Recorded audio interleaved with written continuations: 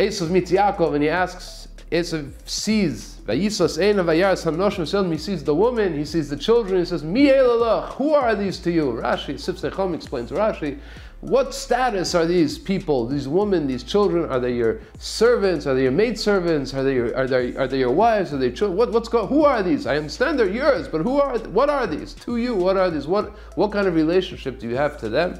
And Yaakov answers, Vayemar, Hayolodim asher chananu Elokim v'savdecha.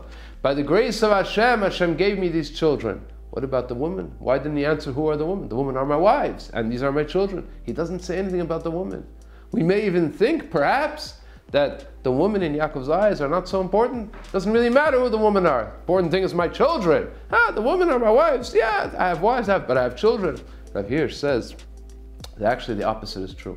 Yaakov was referring to a nuance that when Esav asked the question, he inferred that the women belong to Yaakov somehow. Are they your wives? Are they the children? Are they the children of the maidservants? Are they also servants? Are they yours? Who are they?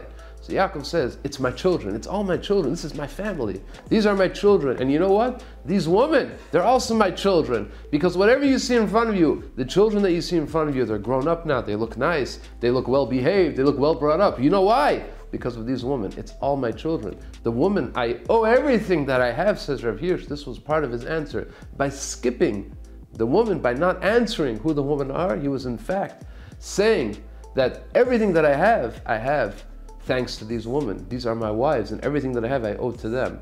And this Yaakov is explaining, not only answering Esav, but he's giving Esav a lesson and giving us all a lesson, how we have to relate to our wives. They're not our wives that we picked up on the way. Somehow we picked up a car, we picked up a house, and we also picked up a wife. No, the wives that we have, everything that we have is thanks to them, and we owe them the most gratitude that we can give them. Shabbos. Please don't forget to subscribe. You'll get the video every week by subscribing. Put a like. Thank you very much. Good Shabbos.